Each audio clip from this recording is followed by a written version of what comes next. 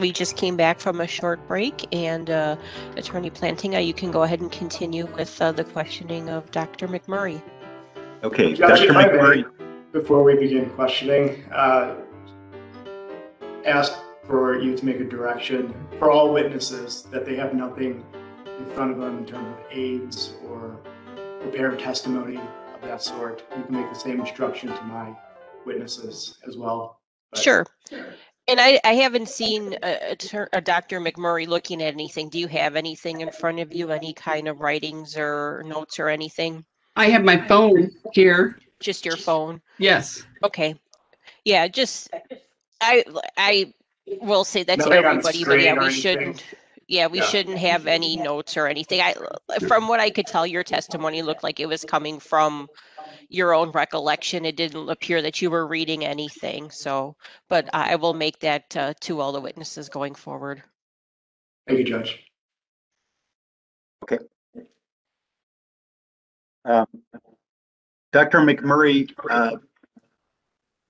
earlier you talked about getting an incomplete patient history, and you just touched on also the problematic interactions with either a patient or a patient's family. What effect, if any, can that have on patient safety?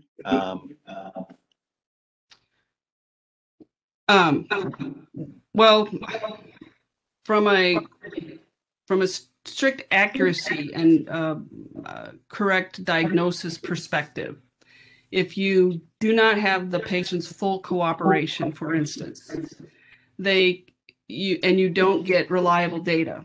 If you take that for what the person's actual capabilities are, you could potentially misdiagnose someone as having dementia when they do not.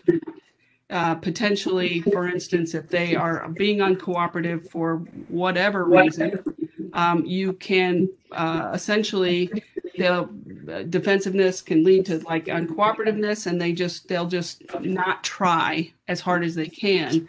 And if that's the case, then if the data is not reliable, it can lead to someone making an inaccurate diagnosis.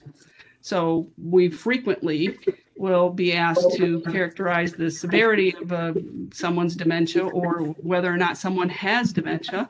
And if in fact you overstated or you understated, then it can be problematic in terms of things like making recommendations about their ability to drive, their ability to make decisions, their capabilities to live independently, etc. And that might having the wrong diagnosis, communicating that to the original treating care provider who asked for a consult.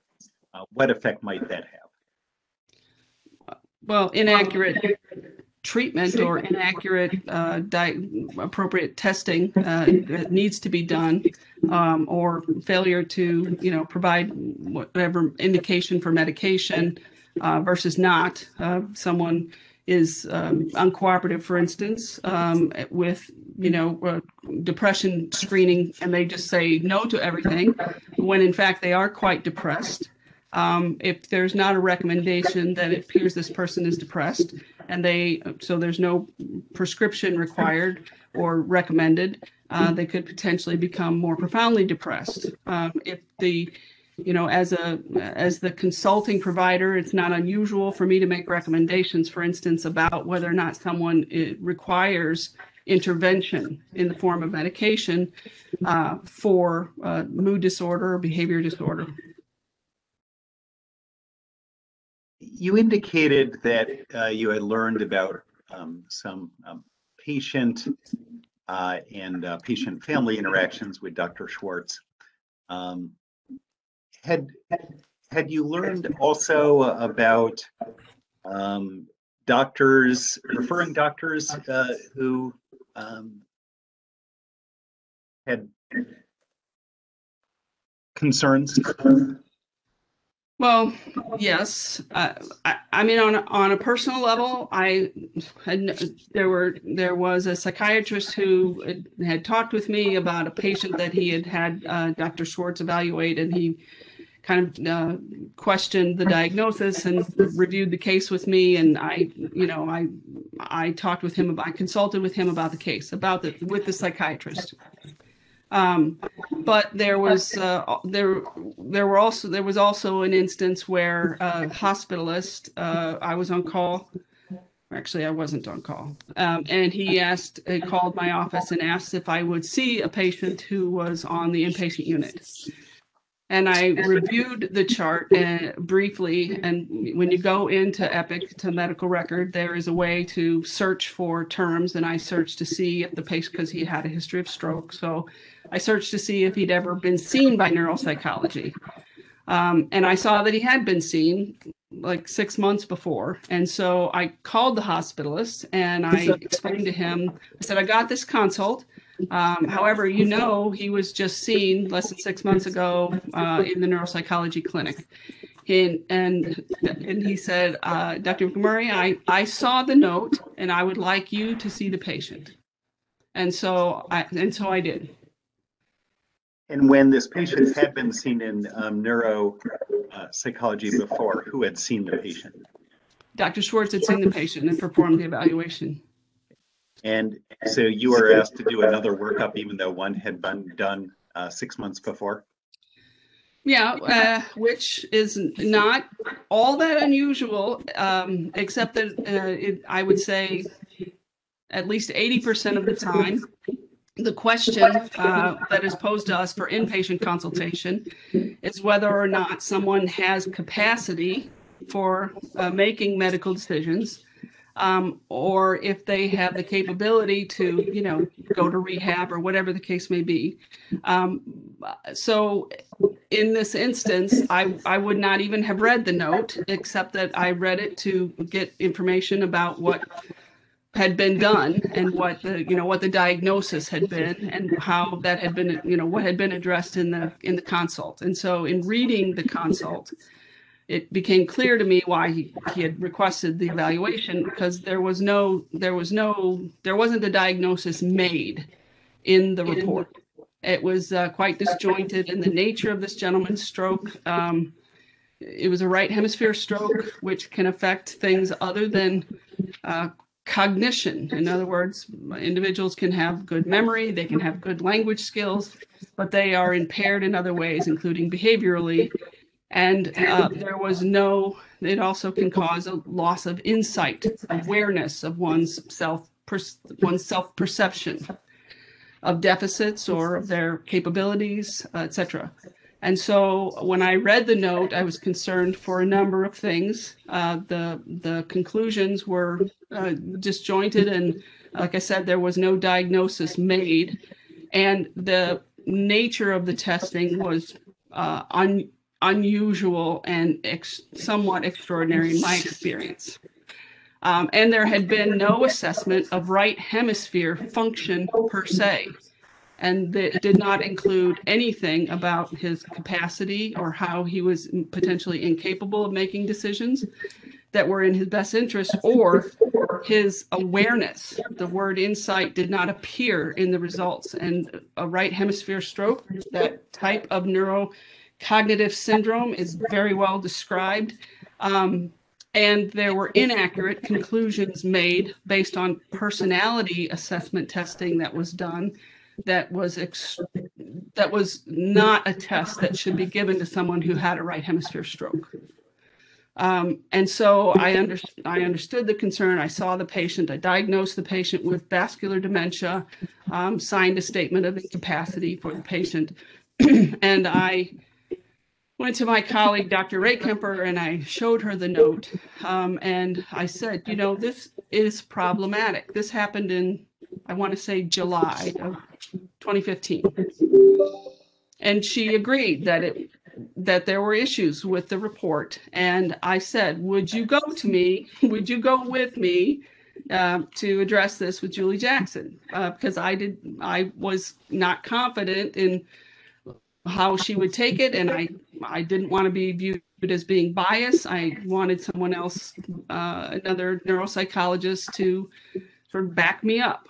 And she declined to do so, saying that she feared for her livelihood and that he is the boss, and she didn't want to get fired. And so I didn't go to Julie with the report. But a couple of months later, during my evaluation, my annual evaluation, I explained to Julie that I remained in our discussion, I explained to her that I remained very tense and uneasy about the situation, that I felt that anything I would do would, cause my termination. And she assured me things are getting better. I've heard things, things seem to be going fine, etc. And I said, so I don't want to be terminated. And she said, she indicated that she had no plans to terminate me and that I should continue to feel free to bring things to her regarding Evan's clinical issues. And I said, in that case, and I presented her with the report, and I said, I have concerns about this report for a number of reasons. The documentation was insufficient. The nature of the evaluation was incomplete, and most concerning was that it demonstrated a lack of knowledge of that neurobehavioral syndrome. And so I explained all of this to her, and she suggested that I could potentially mentor him and work with him about these types. And I explained to her that I did not think that would be the way to address this, that I had interactions with him where I had made recommendations and he had not taken, the advice.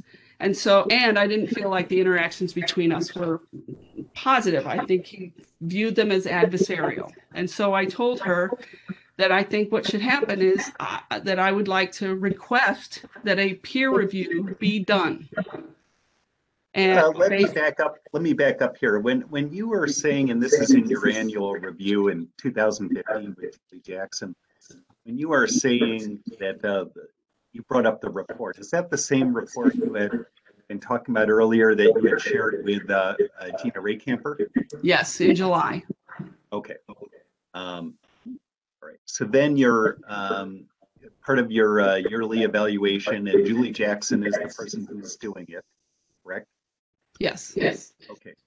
And Julie Jackson, she's not a neuropsychologist herself, correct? No, she's a nurse by training. Okay. But then she works in management at ProHealth. Yes.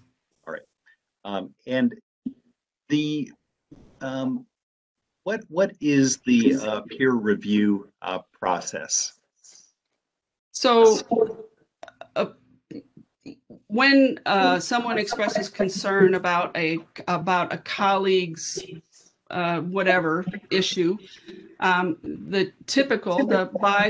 based on our our ethical standards, the optimal approach is to discuss the issue with the individual directly. Bring it to their attention and discuss what you feel like could potentially be problematic about it, etc. That is the preferred method of addressing this in a collegial and professional manner. But as I explained to Julie, I didn't feel like I could do that. And so within the hospital system, if you have concerns about a specific instance of patient care or the patient interaction or behavior of an individual or the professionalism of an individual, then you submit a request with specific reasons for doing so, document them, and you submit them to the med staff office. And the med staff then makes an evaluation based upon a executive committee, whether or not there is foundation for, and they can address it in a number of ways. They can address it by counseling with the individual. They can address it by having another professional in that field address it with them, or they can, refer. They can have another professional who is outside of the institution or is otherwise considered an unbiased and independent evaluator, review the work and make an assessment of whether or not they feel like it meets a standard of care or if there's problems with it. And who was heading up the med staff? Is it called med staff? The medical staff office. Okay. Who was heading up that medical staff office in that time frame of September 2015? Karen Kulchin, Dr. Karen Kulchin was the head of med staff at the time. And Karen is Karin? Yes. And Kulchin? Kultgen. Okay. When you brought that up, the issue of peer review, to Julie Jackson, what did she suggest that you do? Well, as I said, first she suggested that I mentor him, and I explained to her that I felt that we were past that point there where that would be an effective means of remediating this type of what I consider to be kind of a hole in his knowledge base. And so she suggested that I perform the peer review. And I explained to her that that's not what happens. That's not how it works. I can't be the peer reviewer because, first of all, I'm, in practice, it's a conflict of interest, but also there's a history, and including with her, of perceiving me as being as being biased against this provider. So I said the peer review needs to be completed by someone who is clearly has no stake, who is outside of the institution. I said, for instance, Dr. Ray Kemper would not be an appropriate person to do this because she is in the same practice. It would put her in a position where there is a conflict of interest. And so it needs to be someone from outside the institution. And I said, there are people there are individuals who are very qualified to do this kind of a review at Frederick, the medical college at Aurora, at, a number of different places. And with respect to both yourself and Gina Ray Kemper, this would also, if you were to do it, would involve the evaluation of their supervisor, correct? Well, yes. Okay. And that would be problematic for yet another reason. Yes. My hesitancy is that there's the supervisory aspect of that director role is not of supervision of one's clinical work.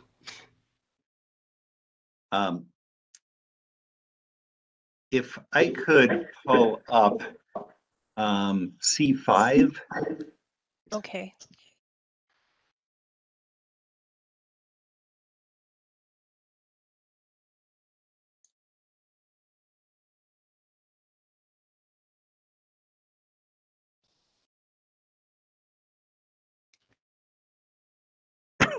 Can you see this? Yes. And can you tell me what C5 is? This is when Julie told me to go ahead and write up this request for a peer review and to submit it to Dr. Kulchin, and ask that, when I do so, to also provide her with a copy. And so this is the review. It took me a couple of weeks to write this and get it done. I hand delivered the signed copy of it to Dr. Kulchin at the well, not into her hands, but into her assistant's hands.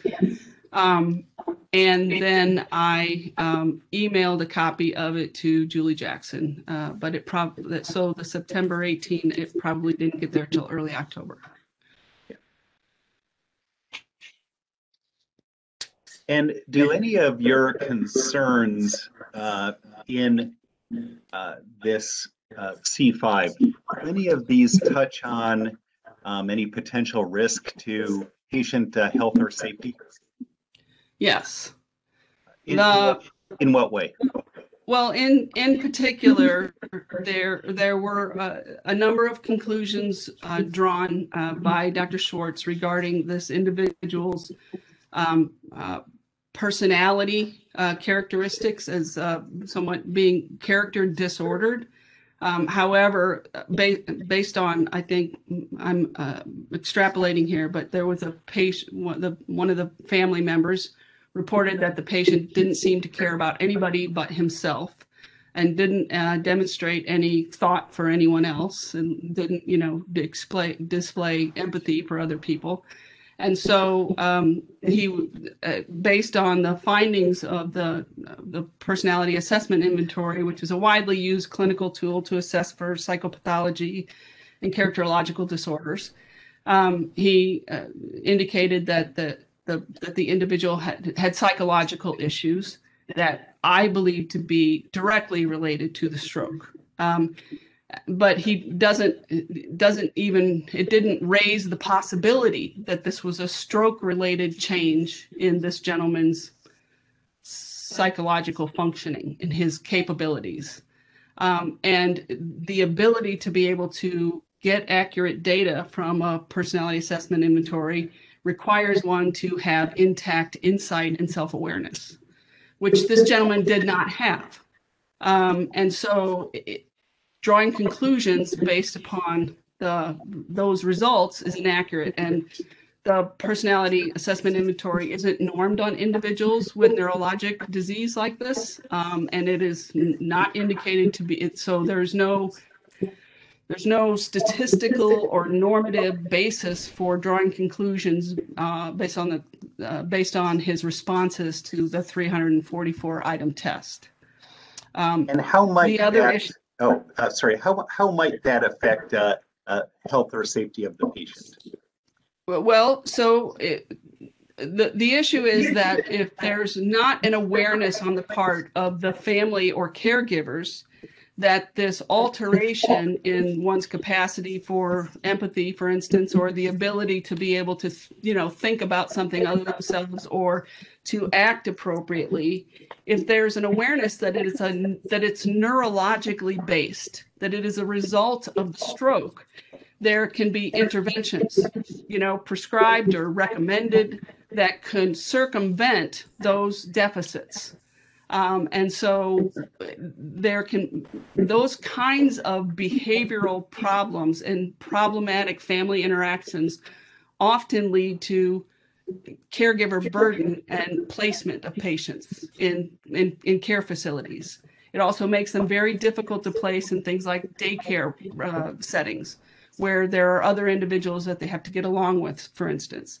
And so there is concern from a safety perspective that the individual isn't capable of being sort of proactive in terms of their awareness of their deficiencies. And so he's not safe to be left alone. He's not safe to be, make decisions on his own. But none of those things are addressed. And so if the individual is asked by a physician, do you want to take this medication? It's in your best interest to take this. As they say no, then they're not getting the treatment that they need, potentially. And so it was problematic in this instance specifically, from a number of perspectives, the family's ability to care for him, but also the inaccuracy of the conclusion and the failure to cite what are widely known stroke-related behavioral changes. Was quite out of the ordinary. Before I forget, I moved into evidence exhibit C5. Any objections, Attorney Mitchell? No objection. All right, exhibit C5 is received. Now, you talked about health and safety. Are there any professionally recognized accrediting or standard setting bodies that discuss this or have regulations relating to this? Well, the APA ethics and code of conduct does describe ethical standards for test selection, the appropriateness of tests, it's about making decisions to administer a test, and the tests that are used should have should be normatively appropriate to the person who's being tested, and that there are sometimes instances in which you cannot use a well developed measure, but you have to describe, what's lacking about the normative development of such a measure. But it also prescribes that if you use something that is not normed on that patient population, that it's not an appropriate use of tests, which doesn't mean that it doesn't get done, but an explanation and a clinical rationale for including something like that should be made. And so there are indications in the ethical guidelines that talk about test selection, that talk about the need to make sure that there is a diagnosis, make sure that you are familiar with the type of neuropathology, not neuropathology, but what you're testing for is it within the scope of your practice, within the scope of your expertise. So you don't evaluate a patient if you don't have enough knowledge of, for instance, if you've never seen someone with Parkinson's disease, it's appropriate to seek consultation. Especially if there aren't alternatives for someone else to see them. So there are instances where you go with what you have, but the aspiration is that you are using tests in the appropriate way that have been normed on the patients that you're seeing, or the population of patients that you're seeing. You mentioned the APA principles, ethical guidelines. What is the acronym APA stand for? It's the American Psychological Association. It's a professional guild organization that includes, the full scope of clinical psychologists, as well as a variety of other individuals, therapists and counselors, etc. Does it set standards for the industry? Yes. What about, is there another body called the AACN? Well, the American Academy of Clinical Neuropsychology is a professional organization that is not everyone who is a clinical psychologist belongs, but there are a couple of different professional organizations that are similar. The National Academy of Neuropsychology, or NAN, is another. These are professional organizations that hold annual conferences where continuing education courses take place, and the AACN membership in the AACN, there is affiliated members who are potentially board eligible, but a full membership requires being board certified by the American Board of Professional Psychology, the ABEP. And does the AACN, do they have guidelines for the correct performance of an assessment of a patient? They do. And those include similar themes and offer some some things that differ from sort of generally speaking psychological assessment that's performed by many clinical psychologists. Including just the basics like test selection being done appropriately, but also the making an accurate diagnosis, or making taking a complete history, doing what you can to make sure that you interview a collateral and so forth. It's a guideline for performing an assessment. And did Dr. Schwartz's evaluation, as summarized in C7, did that fall outside what you thought were the guidelines established by the APA and the AACN? It did. In my opinion, it did. And I felt that another qualified neuropsychologist would also find the same. Do you know whether this was ever referred to an outside agency, outside hospital? I don't know for certain, but I have no reason to believe that it was, but I wouldn't necessarily know.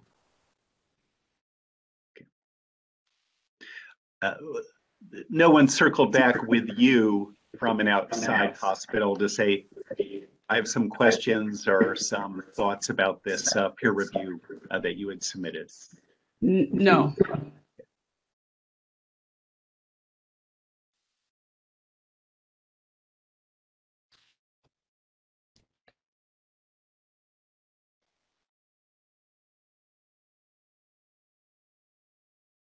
You mentioned Julie Jackson, and she was the, would you call her title was director? Manager or director, I think, depending upon the date. Okay. And did she leave that position at any time after you submitted the peer review? Yes, she got promoted to another level, and a new manager was assigned to our section. She was introduced, I don't know, in March or April to us as being the new director of the section, or new manager of the section. I cannot recall the terminology. She was also a nurse by training, and she took over for Julie Jackson in May, I believe May of 2017. And what is her name? Jessica Zurcher. And spelling of Zurcher? I'm going to let you do that. How about Zuercher? All right. Sound about right? Yes. That's correct to the defendant or to the respondent. Good. All right. Thank you.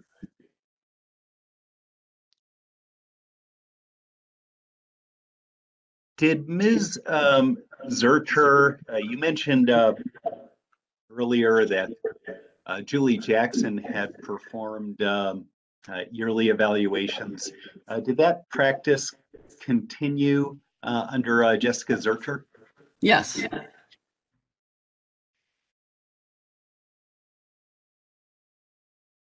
And I apologize, I should have just included that in my exhibits C38 to C49. It is in there, Judge, but it's actually at C51, and then we'll have to find it in there. If, So which one do you want me to bring up first? C51, please. Okay.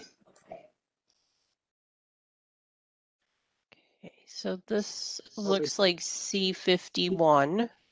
Yes. And then you said it's... You could scroll down to Exhibit 6, which is an attachment. Okay. Here. I should have taken it out and put it as a separate document, but I neglected it.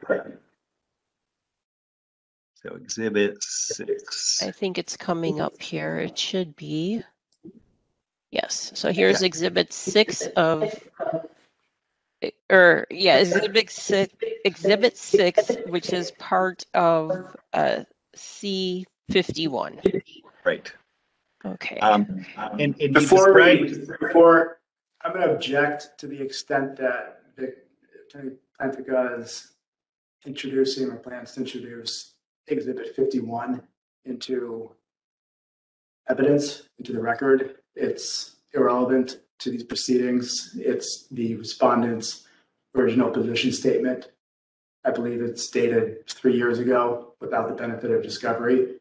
I'm okay with discussing the performance evaluation, which I don't object to its authenticity or admissibility, specifically the performance evaluation from 2017. But if we were to move this into the record, I object to moving the whole of the position statement, Exhibit 51, into the record. Do you have any response? Well, I only plan on doing this one portion of it, so I don't legally I don't agree because I think it's a statement of a party opponent or its representative. So I think it's not hearsay that way. And his other concerns go to weight, but I don't really feel we need to have a ruling on that because I'm just going to use this performance evaluation as part of my direct with this witness. Okay. Go ahead then. I'm sorry, can I ask a question? So what is the document that Attorney Mitchell what is that? I know the number, but what is it exactly? It's a position statement that they submitted during the investigation. So was that the findings? No, it's what the respondent submitted as part of the investigation. All And right. this is just part of an exhibit that they submitted. All right. All right. Could we go to page 4 of 6?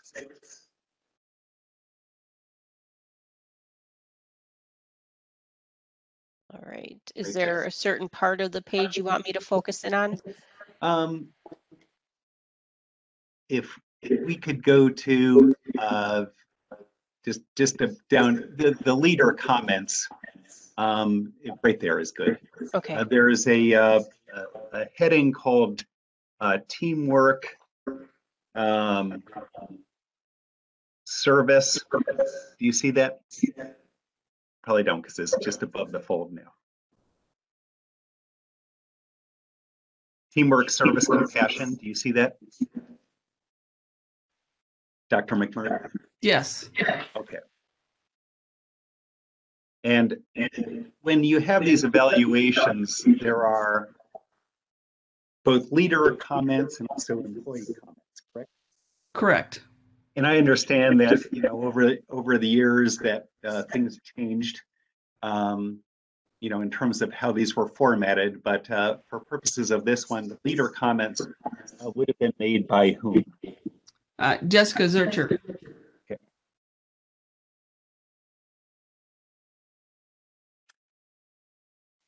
The rating you got was for that teamwork, service, compassion was outstanding. Is that correct?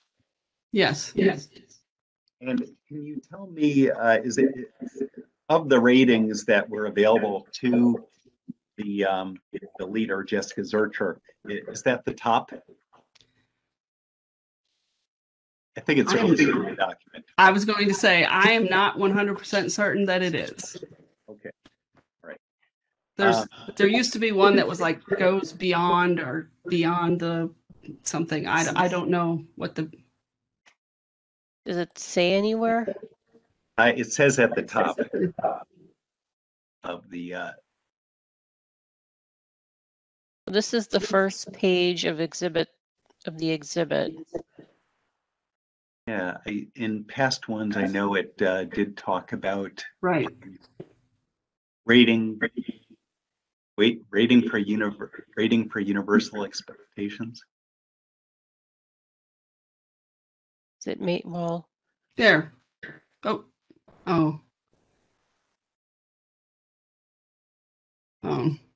don't see it.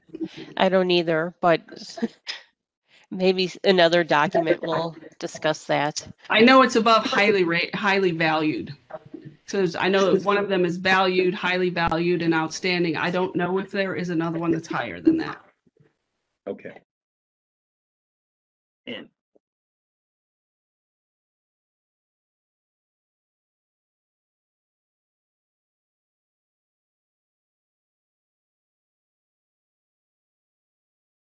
might be easier for me, Judge, that the document that I identified that we're looking at now, I know we're looking at a portion of it, but could you just give me that number again so I can find it on mine? The number again, you mean the exhibit number, or it's exhibit 51? Okay. Exhibit 6 of exhibit 51. And I do see that you had some performance reviews, but I guess we didn't have, that was the only one for 2017, I guess. Right. Mm-hmm.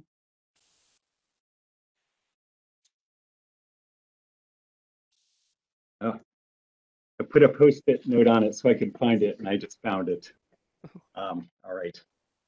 This will make it a little bit easier for me to get to the right part.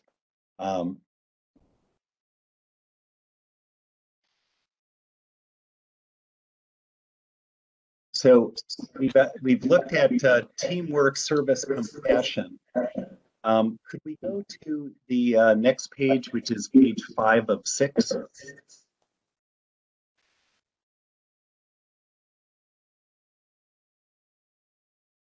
All right. And then there's a category called values, respect, and fun. Do you see that? Dr. McMurray? Yes, Okay. And what rating did you get for that? highly valued. Then if we go to the last page, which is page 6 of 6, there's leader overall comments. Do you see that? Yes. All right. And that says, Pam, you are a highly valued employee with significant tenure in the department. I'm thankful you are a member of our team.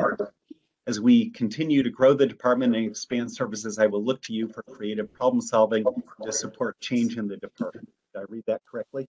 Yes. Yeah. Do you know, in terms of, did you have a meeting with Jessica Zurcher concerning this 2017 performance evaluation? Yes. Well, when she first came on board, we each individually had meetings with her. And then when we did this evaluation, which was several months later, she came to my office and we met.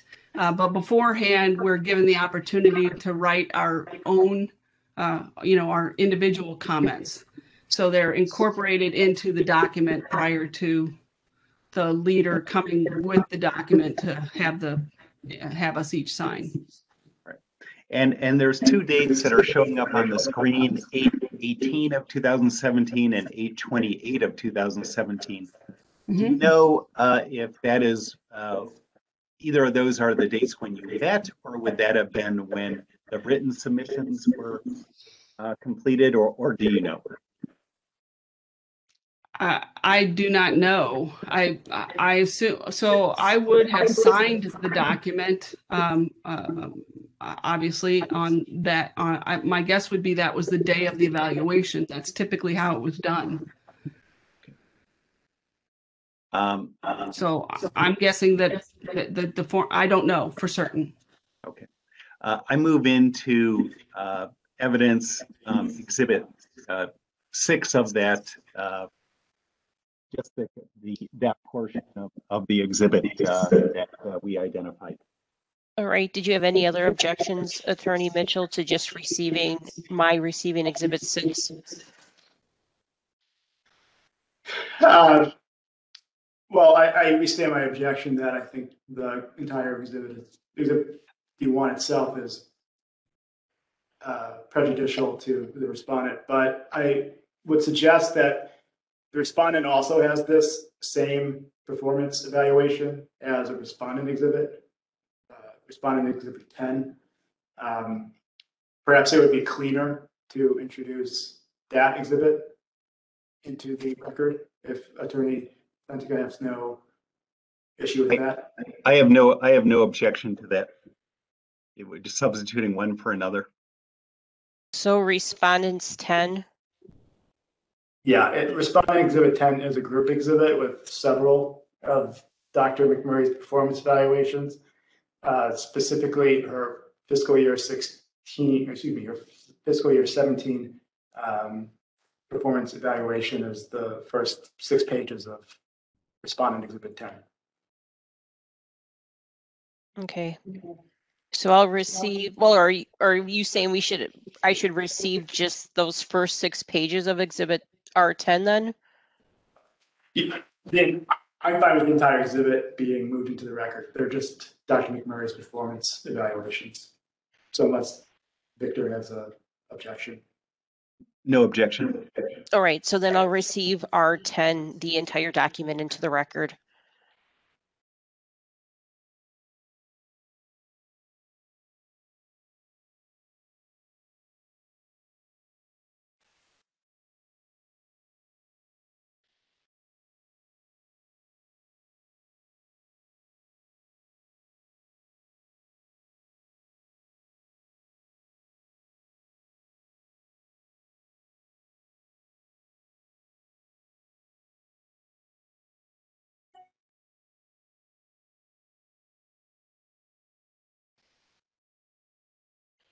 All right, whenever you're ready, you can go ahead All and right. continue. It looks like you're looking for something. Did you need another document to be brought up? If I could just, I'm taking so my understanding is that R10 is all the performance reviews.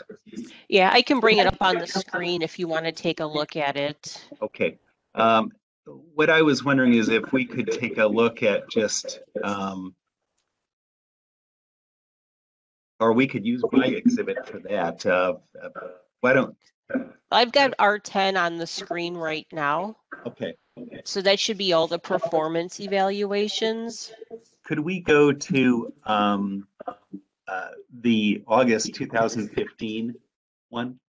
Okay. So going back in time. All right. Let me just scroll down to get to that one. It should begin on page 43 of the PDF.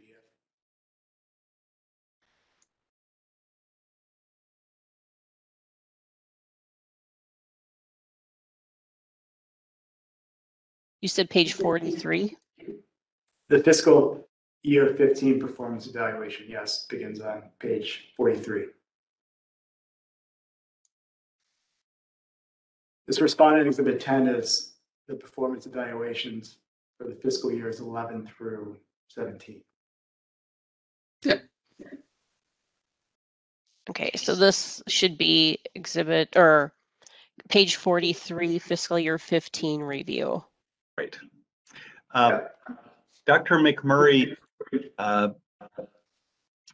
who did your 2015 review? Julie Jackson did.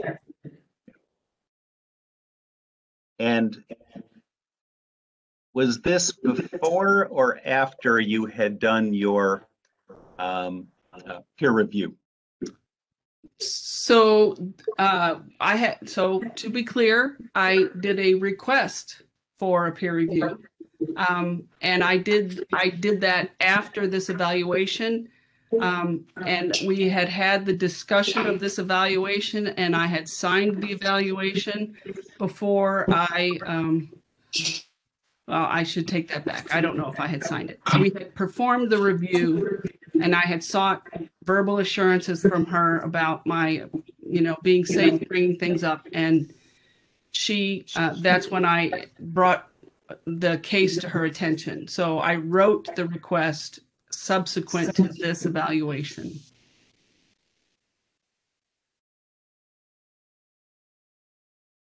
And when you say this request, you're saying the request for the peer review.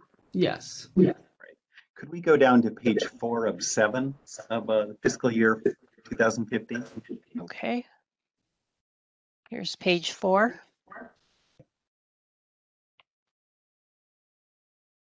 Is there a certain part you want me to focus in on? I think you're there. Okay. There's under the category accountabilities, competencies, values. Do you see that? Yes. Okay. And then there are leader comments, and who made those leader comments? Julie Jackson did. Says Pam has had to work through a lot of changes over the past year, I'm sorry, for the past 4 to 5 months. There have not been any issues. Pam can be overly critical of other people's opinions, which I'm having trouble reading it because it's so small. Which can make it difficult. I can make it a little bit larger. Oh, okay. I don't know if that helps. which can make it difficult to discuss issues depending on the topic. However, I respect Pam's opinion on issues, and she very strong in critical thinking. In the past 4 to 5 months, Pam has been keeping comments and her demeanor as constructive as possible in the interactions I have witnessed. And that's what Julie Jack. First of all, did I read that correctly? Yes. And is that what Julie Jackson wrote on your 2015 review? Yes. Yeah.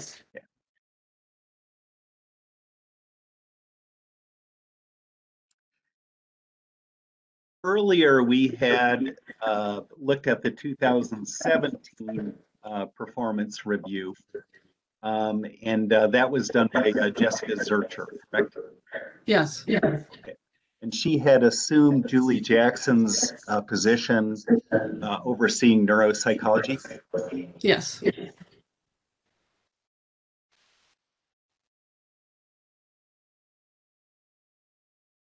When did your employment with ProHealth end? November 2nd, 2017.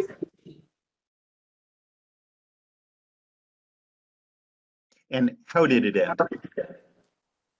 I was met at the door at 7:30 in the morning by Julie Jackson and Jessica Zucker as I walked into the hospital from the parking structure. And I was told that we were going to HR, and I suggested that I drop my briefcase off at my office, and Julie Jackson said there's no need to do that. And we went up to the HR office, which is also located in the professional office building. And we went into the HR office. Julie Jackson and I did. Jessica was not involved. And there met with another person from HR, someone I don't recall ever having met with before, and was told that I was being terminated. And I asked the reason, and I was told that they were going a different direction by Miss Jackson. But I was not given any other reason, and she pointedly said, "We don't have to give a reason." And I was walked out of the building by security. Did you ever receive a reason by Julie Jackson as to your termination? No. How long had you been with ProHealth in early November 2017? December of 2017 would have been my 15th year. So 14 years and 11 months, 10 months. Had you had any indication before that time, before November 2, 2017, that your firing was imminent? None whatsoever. I was literally shocked and speechless. In the time leading up to November 2, 2017, were you asked about any meetings, coding meetings with any individuals who worked for ProHealth? No. Were you asked about any difficult interactions with any other staff or employees of ProHealth? No. What was your salary when you were, or what was your compensation, I should say, when you were terminated?